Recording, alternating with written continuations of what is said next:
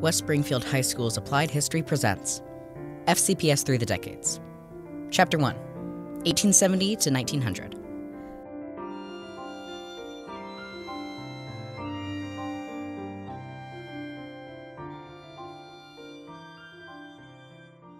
Hello and welcome to the first episode of FCPS Through the Decades. My name is Eric Tannehill and I will be your host.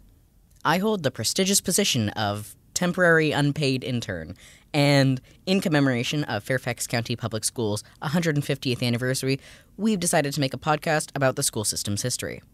This will be an educational and hopefully entertaining series where we examine significant decades in FCPS history and analyze how these events relate to a broader cultural and historical perspective. In this episode, we will talk about the founding of FCPS and its early years, the political complications of running a school system, the evolution of school buildings and the education system as a whole, how transportation technology affected schools, and the roots of segregation and racial discrimination in schools.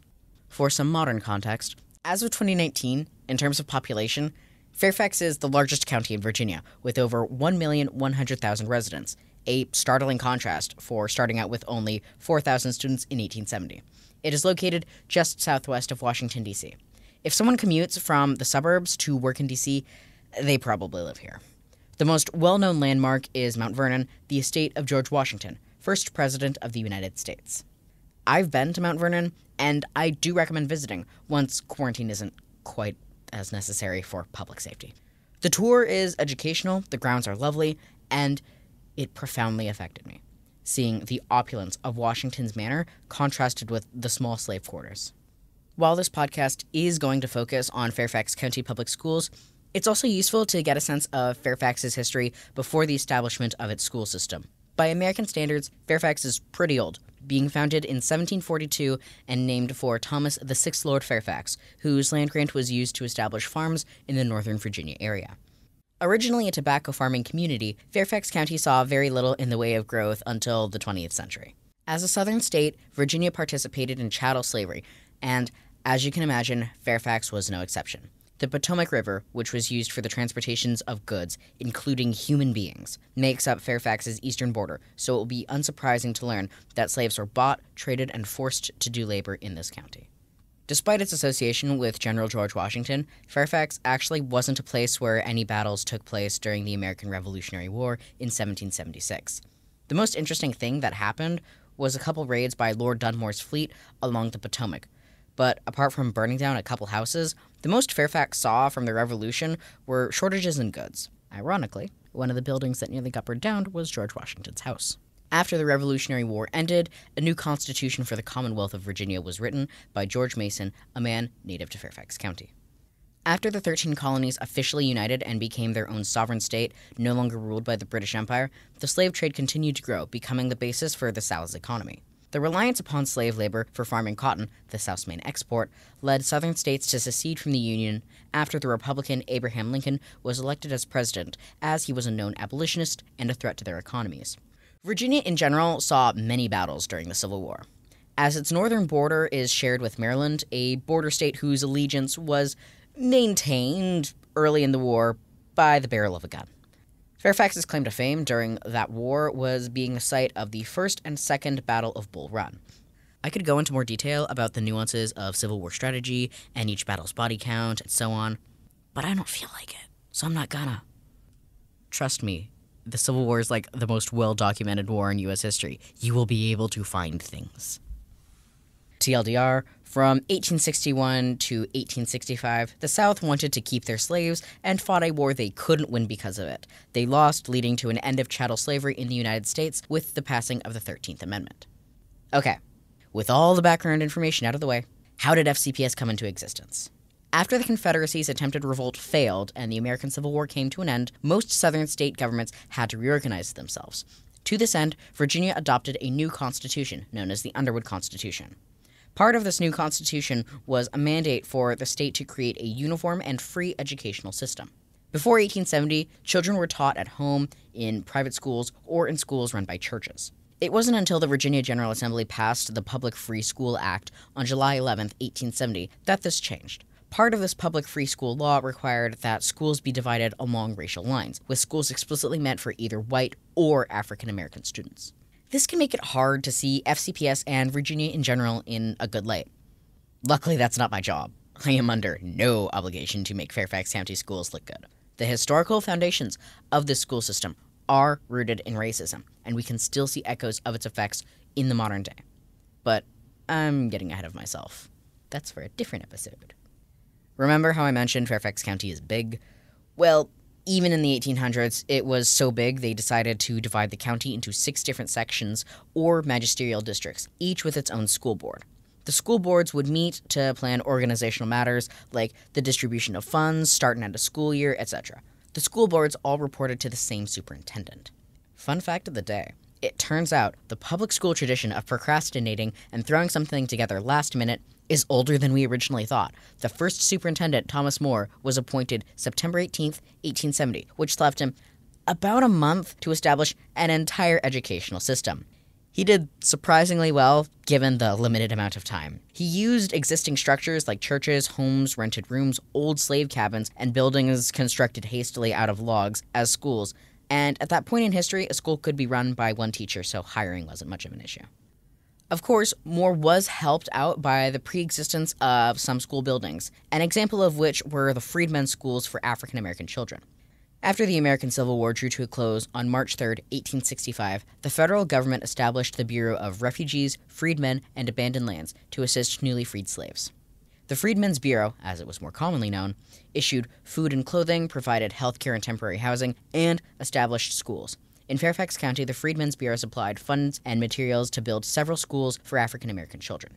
In 1870, the Freedmen's School in Vienna was folded into Fairfax County's public school system and came under the management of the school trustees of Providence District.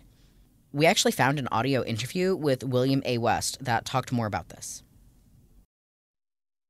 My father settled in Vienna in 1867. They made petition to the Freedmen's Bureau. They opened up a school for the colored in the old church. The schools then were numbered, the colored schools and the white schools were numbered numerically. This colored school is number A. And we held it in the church until after Vienna was incorporated. Looking at primary resource documents confirms what West said about the alphanumeric system, where white schools were numbered and African American schools were labeled by letter. In the podcast notes, we'll link images, primary resource documents, and other interesting information if you want to check them out, including these documents. Hint, hint, if you're procrastinating on a project and you really need primary resource documents, use this. After 1 year, Superintendent Moore reported that there were 41 public schools in operation, 28 schools for white children, and 13 for African American children. The disparity in the number of schools is very much indicative of the institutionalized racism of the time. Looking at the total student population by race and the number of schools available to each during the 19th century further demonstrates this chasm between white and black. Education wasn't compulsory before the 20th century, so out of approximately 4,000-ish children who were eligible to attend public school in the 19th century, only a small fraction, maybe 25 or 30%, actually did. As an interesting side note that isn't necessarily relevant, this is about the same percentage of children choosing to go to in-person learning as of March 2021 during the COVID pandemic. Regardless of the current day, a lot of the low attendance was economically driven, because there were plenty of poor people who, regardless of skin color, had to stay home and work the farm in order for their families to, survive. Looking at the numbers of children versus the numbers of schools throughout this era, it's plain to see that if you were poor and white, you still had a better chance of getting an education than if you were poor and black. Anywho, back to the superintendent. Thomas More resigned his position as superintendent after 1 year. The 3 superintendents that followed continued Moore's work of building schools, hiring teachers, and managing the 6 magisterial districts. They only served for a couple years before similarly quitting. Okay, quit might not be completely accurate. This is mostly due to political issues. Before I start explaining the political landscape, it's important to mention that the ideologies of the Republican and Democrat parties are not the same today as they were 150 years ago. In the 1870s, the Republicans were the left-wing Liberal Party, and the Democrats were the right-wing Conservative Party, many of whom wanted to preserve the ways of the Old South, which is just saying they wanted to preserve white supremacy and continue to hold absolute power over black people. In the first few years after the Civil War, there were very few Southern Democrats who held any type of political office, meaning Republican, aka Northern politicians, held most of the power. As you can imagine, the majority of Virginians were Democrats and were not happy with this situation. The battle between Democrat and Republicans for control spilled over into education as well. This hit home for Fairfax County, which had more Republicans than other localities in Virginia. When the 4th FCPS Superintendent E. Frank Crocker was appointed in 1883, originally from New York and a Republican, Crocker served in an acting role until 1886. I said acting because during that time he was never officially made superintendent by the State Board of Education in Richmond. They tried to appoint 2 other people in his place during that time, but those efforts were opposed and the men never served.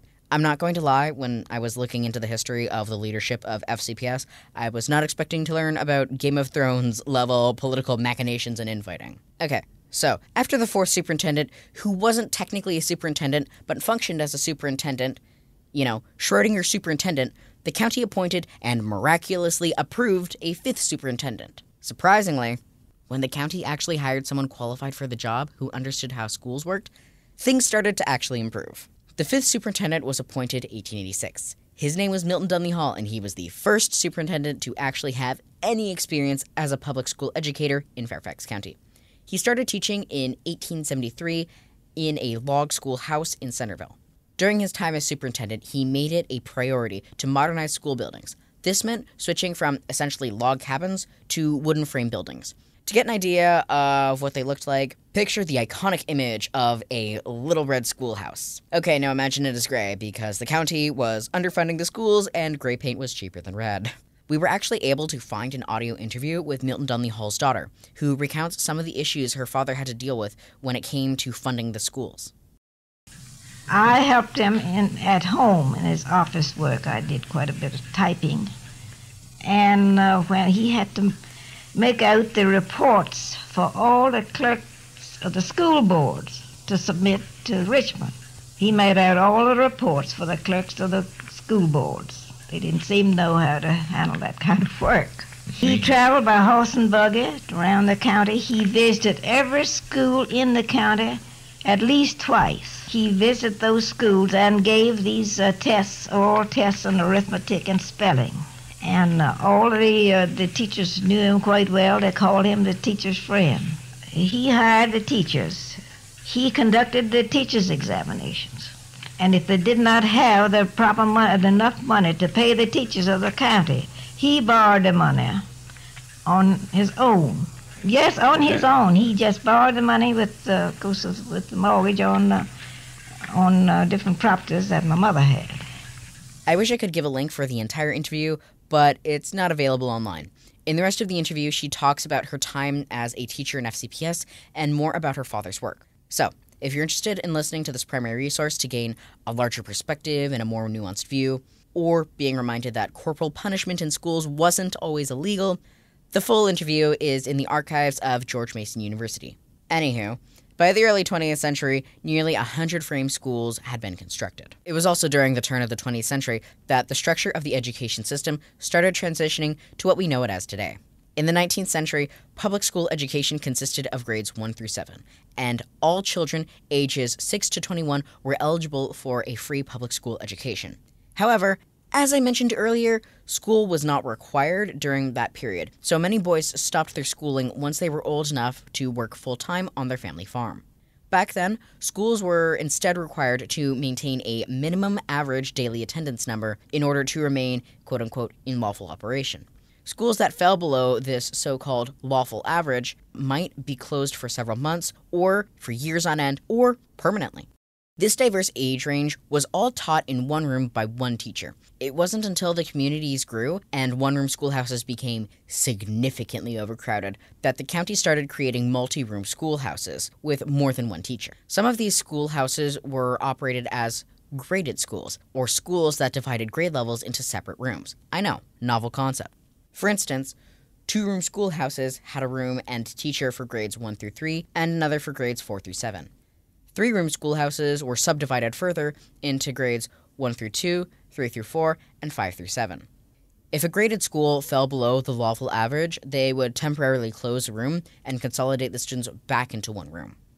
It is important to note that rural education among white and African American schools of the county shared many similarities: outhouses, well water, inadequate facilities. However, the 1-room schoolhouses for African American children remained in operation far longer than the ones for white children, as much as 2 decades longer in some communities. By the early 20th century, white schools began operation in mid-September and went until early June. African American schools began mid-October and went until mid-May. We know from oral histories that African American families would pool their money and hire the teacher for an additional month or longer to extend the school year for their children. As the United States is a capitalistic society, it is very easy to see what the government does and does not prioritize by simply following the money. It is clear from historical ledgers that FCPS prioritized its white students and neglected its students of color. To this day, we still see issues, not just with Fairfax, but throughout the United States when it comes to educational inequality between races. But, yet again, that's for a later episode. Apart from the evolution of schoolhouses, this period also saw the growth of trolleys. Fairfax County used to have 3 separate trolley lines. The introduction of the interurban trolley system at the turn of the 19th century had a significant impact on the public school system.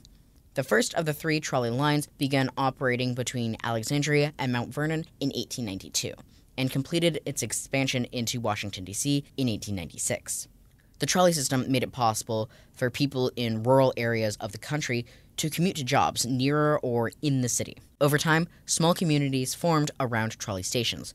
Fairfax County's trolley system led to the beginning of the consolidation era, a time when 1-room schoolhouses were closed and students were moved into new, larger, multi-classroom buildings. A good example of this would be the effect that the creation of the McLean Trolley Station had on the schoolhouses in the villages of Langley and Lewinsville. As the community of McLean grew, due in large part to its trolley system, the schools of Langley and Lewinsville were closed and students were consolidated in a new 2-story brick building in McLean that came to be known as the Franklin Sherman School. Similar consolidations happened elsewhere in the county, primarily in the 1930s, but the trolleys are what kick-started this modernization. In a broader context, the post-Civil War Reconstruction era saw many cultural and political changes. It marked the start of segregation and the beginnings of Jim Crow laws being put into place in southern states. While we're looking specifically at FCPS's history, it's important to analyze it and see how it's indicative of the overall socio-political landscape of the time. The most obvious is the rampant racism in southern states and how it affected policy. However, my favorite is to look at the evolution of the cultural view of education. I'm really glad that we've moved away from the notion that good quality higher education is reserved for the upper class and that the poor and working class can't afford knowledge to improve their economic circumstances. Yeah, we live in a much more enlightened era where necessary education isn't prohibitively expensive. Anyways, thank you for listening to the first episode of FCPS Through the Decades. I hope you continue listening. Next episode, we got to hear about FCPS's involvement in an infomercial and explosions. That's all for today, but we have attached all sorts of information in the episode description if you want to learn more about anything I have talked about. This episode of FCPS Through the Decades was written and directed by Eric Tannehill, with script editing by Tara Whipke and Jeff Clark, and sound editing and visual art by Tara Whipke. For more information, go to fcps.edu and search using the keywords Art History.